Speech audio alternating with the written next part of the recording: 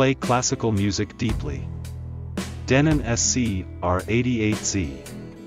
59,800 yen times 2. A successor to the SC-R88, it is the heaviest in the 598 class. The actual weight was 34.8 kilograms, 1.1 kilograms more than the old 88.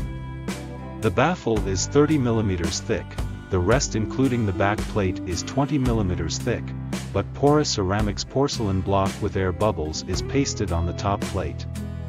At the same time, the top edges of the front, left, and right panels are also fixed. This ceramic was wedge-shaped a shape with a single-sided roof turned upside down in the old 88, but the Z has a tapered front and back. The gable roof is turned upside down. Also, cut the woofer punching board in half and cut off the bottom end horizontally as well. It connects the bottom plate and back plate, and stands in the center of the bottom plate. It has a unique structure in which a bolt passes through the gap between these two pieces.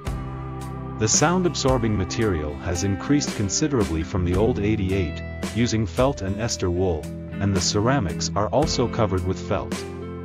The woofer is attached from the front and connected to the center of the back plate and the back plate with a long bolt. This method was previously experimented with Victor and commercialized with Trio now Kenwood, so it is not a particularly unusual method. The aim is to integrate the front and rear baffles, firmly fixing the woofer, and powerfully pushing out the bass. If you do it poorly, there is a risk that the vibrations from the back plate will be transmitted to the woofer. Since it is not removable, my guess is that it is equivalent to the old 88's woofer 4650G, magnet Phi 145x 17 mm when looking through the tweeter mounting hole. The squawker body has a small iron plate frame and weighs 950 G, and the magnet is Phi 85x 15 mm. The large back cavity of the ceramic pot is firmly fixed to the baffle. The squawker body is installed in the same way as the old 88, by placing it on the baffle and determining its position, then pressing the edge with an aluminum die-cast flange washer.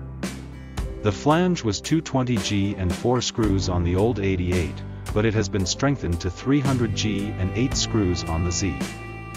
The tweeter is a die-cast frame with a thickness of 8.5 mm and weighs 780 G, and the magnet is Phi 80x 15 mm. The baffle is installed with a 5 mm counterbore, and the hole for the magnet is 20 mm counterbore, leaving a 5 mm gap to serve as a shield to prevent back pressure. The network has 3 coils, 2 electrolytic capacitors, 3 film capacitors, and a large electrolytic capacitor suspended on the board behind the terminal. There may also be 1 film capacitor in the woofer terminal, and there may be others, but this is the only one I could see. The impedance characteristics are well controlled in the form of a 3-way bass reflex, and the F characteristics are uneven at 1 m and at the listening position, but the range is wide. It has strong bass and wasabi-like treble, but overall the squawker character is dominant. It's spacious, thick, and a little dark, but it doesn't produce an exciting sound, making it an adult sound suitable for playing deep classical music.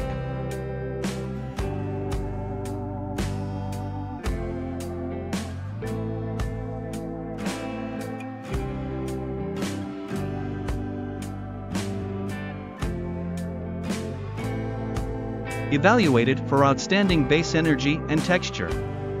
Installing porous ceramics inside the enclosure suppresses the generation of standing waves. Adopts a super bass mount method that tightens bolts from the rear baffle side to secure the woofer unit. Honestly, I'm not really interested in these things, such as the fact that it's heavy at 34.5 kilograms.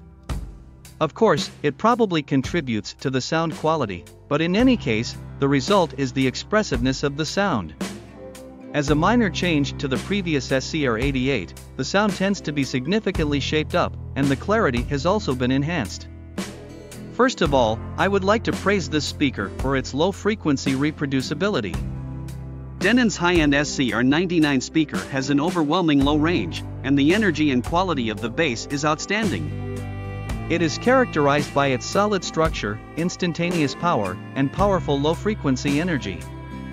Therefore, even when set low, it is less likely to become booming and provides a sharp, three-dimensional, and energetic feel.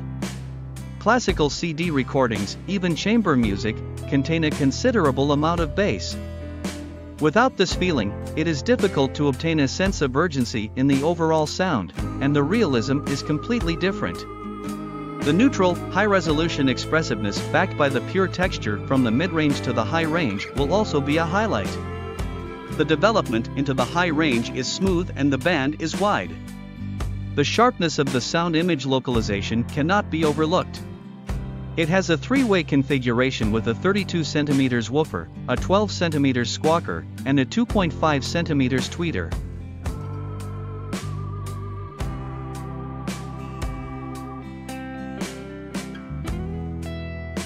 The best super bass mount structure that expresses the best digital ever. The SC-R88Z is a high-performance speaker system that fully expresses the increasingly high-quality digital sound mainly from CDs.